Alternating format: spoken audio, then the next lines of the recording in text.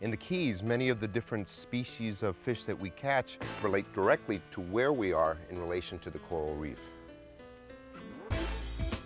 If you think of the reef line as a series of underwater islands that parallel the coastline of the Keys, you'll see places where this reef actually is very shallow in areas, and some of these patches we call shoals, other places we call dry rocks.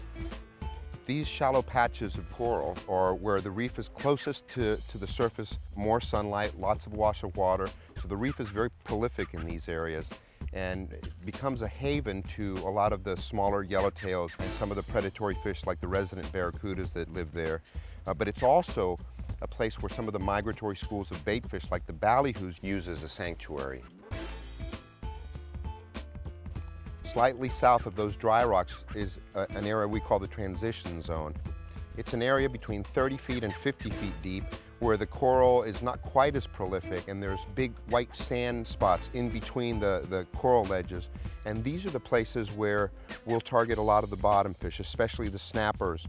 Mutton snappers and mangrove snappers use these white sand streaks in between the coral as spawning areas at certain times of the year. Slightly deeper from that transitory zone is a place we call the ledge. It's actually the place where that 50-foot to 60-foot depth rolls off and drops down all the way down to 120 feet. Fish like the cerro mackerel, the kingfish, and even the wahoos use this ledge not only because of its close proximity to the dry rocks and the amount of food that's there, but also because they use it as a highway to get from one migratory spot to another. Deeper still from where that ledge bottoms out, that 100 to 200 foot depth is where we'll target a lot of the more oceanic type fish, the blackfin tunas and the sailfish.